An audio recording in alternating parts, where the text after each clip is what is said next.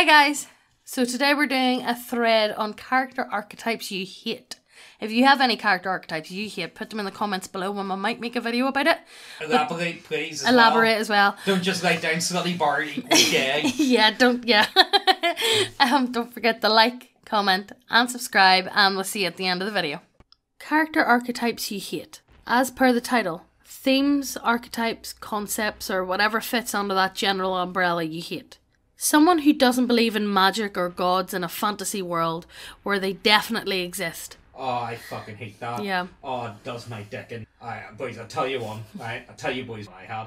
So I was playing, it was a big stupid barber, and he tried to say, oh, how do you know your god exists? Like, suck my balls, mate. I'm channeling his divine, right? So, leave me alone. Let me just heal you here 1 second. Like, that's touching God. I'm channeling the magic for you. And first of all, you're a stupid barbarian, so that's another. Oh, don't even get me started on that. Like, keep going. Let your art atheism chill. Yes, that's exactly what it is. It's make-believe. Your entire arc is also done in the first 10 seconds. You say you don't believe the enemy mages says okay, and then blasts you anyway. Someone who doesn't want to follow the main plot of the campaign and doesn't want to be part of the group. No more obvious way of begging for attention and special snowflake status by having a little bitch scene when folks just want to get to the next town or adventure. My character's a super workaholic who's an architect, an explosive engineer, and stock market broker, and super assassin, and never takes a fucking break. I notice the more neat qualities. The more they're likely to plot out every second of every day for their character and insist all they do is work and don't need fun at all. And also giving them a bunch of skills and other bullshit that don't even make sense. Slutty bards and dumb barbarians. Yes! I fucking hate both of them. Are the two I hate the most. The people who play those characters aren't doing it because they like the idea of retard strength warriors or a lecherous musician, but because of the meme. Not even a good meme. No, it's not. I feel the same way about luchador monks. I'd rather deal with self-inserts and anime girl lolly waifu characters than people making meme characters, because at least these players are doing it because they like it. No, hold on. I do enjoy my meme characters now. Yeah. I do enjoy meme but, like, characters. As long as they're done good. As long as they're good, yeah. Yeah. And they're not overdone. Yeah. You know, as long as they're not overdone, I Yeah. don't think it's too bad. Like, an example for me is, one of my fighters is, you know, the North FC meme? Oh yeah. Big Baz. Yeah, Big Baza. I think that's a good meme. Yeah, no, it is good, yeah. We had a guy in our last campaign that sat on his Switch and didn't play until it was his... Sat on a Switch and didn't play until it was his turn, and he'd just go, oh, I channel energy and heal people. Oh, get the fuck. Wait, just why go bother home. showing up? Just go home. Go home. Someone who thinks that just because I'm a cleric, that means I'm an ordained priest or have to listen to the church of the setting. My character is a little girl. But actually, no, fuck off my game, fuck off my social groups, fuck off my planet. Yeah, fuck off. Honestly, that's fuck off. Like, you know, it's paedophilia with extra steps. Yeah. I'm sorry to say. I'm eating a chicken nugget, by the way. Yeah, McDonald's just opened, so it did, so... I'm eating a nugget. Yeah. This shit makes me wish I had the butcher's nails so I would be less angry about it. It's one of the shittiest tropes hands down used by lollicoms, paedophiles for the untainted. And yeah, it fucking is. Yeah. And gigaweebs who might also be the prior. This fucking trope causes me to actually want to commit a genocide of epic cosmic proportions. And it's not like you can't have a younger female character, as in 19, 20 years old max. But these absolute fucking heretical degenerates come into a game with other people, with a literal child, and expect not to be looked at like Jared from Subway walking into a fucking preschool. I had a player make not one, not two, but 3 characters like this, and I literally killed the first 2 with the wrath of God, a character description. I had made a rule and made it clearly known that that trope was not going to fly with me. First one I assumed was a joke, laughed it off. After the second one, After the session, he came to me and said that he really wanted to play a little girl character and asked I stopped. I told him the youngest any characters were allowed to be in my game was 19, or otherwise they wouldn't be a part of the party. He said he understood. As we rolled into the next campaign, he made and I shit you not, an 8-year-old child barbarian. Now, I hate the lolly trope a lot, but lollibarian? Lollibarian is the one that sends me sprinting off to the cliff's edge and swan diving off to the side. But I let the character live for 4 sessions, at which point the party hated it too. Good. They then proceed to feed the now level 3 child to an adult blue dragon, and I haven't heard from that player again. Too long, didn't read. If you play as a child character, ages 0 to 17, unironically neck yourself, because before you come within a fucking solar mile of a child, yes! Yeah, most definitely. And even then, could you imagine, like, even if this was a party, like, what did a party would take, like, even like a 12-year-old with them? I know. You're going off on a dangerous fucking quest. I know. Why would you ever bear a child with you? Most of the time, you're fucking going in like creepy ass dungeons or fucking going after something else. The most I would allow is maybe if you're playing as like a token style elf and like they appear to be like a 16, like Legolas. Legolas was only supposed to be like equivalent of like 18, 19 in the books. I think he was younger than that. No, he was 100 and something. Yeah, so but I like, think it was like I think he was younger than that. He was a wee bit older than Aragorn. Anyway. But you know, you can maybe do it like that, but then again, that sounds like I'm just saying, oh, they look like a child, but they're actually like 500 years old. Oh no, don't do that either. You know what I mean? Like, no, that's just as bad. Obnoxiously anachronistic characters of any kind irk me immensely. I can leave historical autism aside when it comes to types of armour and weaponry that wouldn't be together for a couple of centuries, IRL, because it doesn't break the aesthetic and immersion. But whenever I see a luchador or a gunslinger that's literally just a spaghetti western Clint Eastwood knockoff, my blood sugar increases. Not even guns in fantasy. Fantasy firearms can be legit in various ways, but literally Clint Eastwood alongside a knight and a wizard drives me up the fucking wall. Yeah. Well, you can still put a Clint Eastwood type into that set. Like, I like to think of I think it depends. Aragon, yeah. or Boromir, or someone like that. Yeah. You know, because like the kind of like, you know, the frontiersman. Yeah. You know, you can still pull that off and still do it. Yeah. You know? The I rolled a fuck everything bard, edgelords. George get their little Yeah, they do. Yeah. I'm literally stupider than a dog, barbarians. Dick-ass wizards who don't care about anything but power. Yeah, I'd say they're the ones that everyone I think has came in contact with at least once. Yeah. Everyone's at least met one of them. Yeah. You know? The humble bragger. An allegedly lawful good character with no spine and no capacity to make tough decisions, but will gloat about how awesome his last critical hit was, or imagine the enemy being impressed with how quickly he killed them. Example of his brilliance leadership.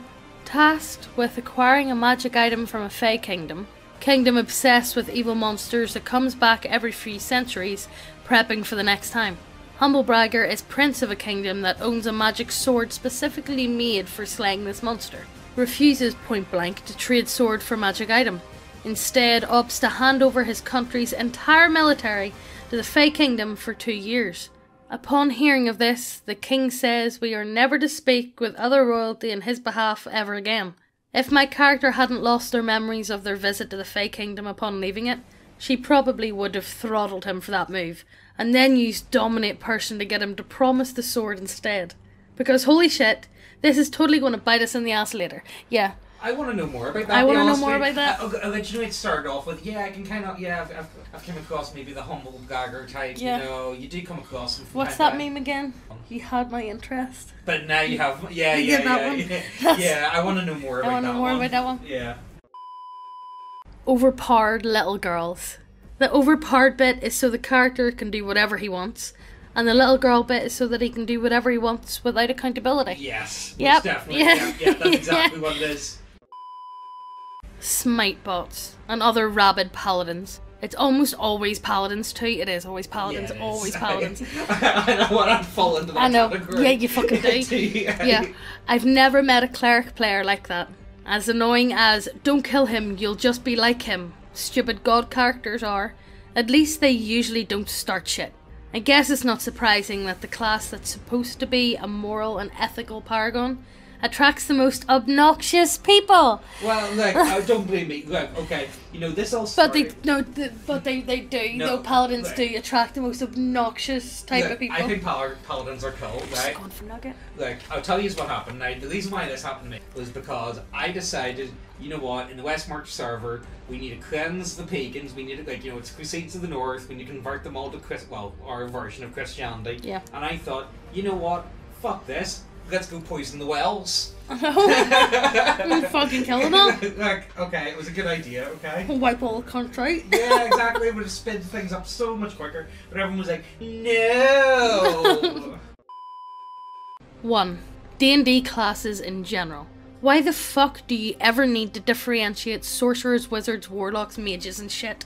Why a cleric, regardless of his cult, should be a proficient in fighting and armours? Why rangers exist, etc. To be fair, it's more about D&D exhaustion. 2. The Lone Wolf.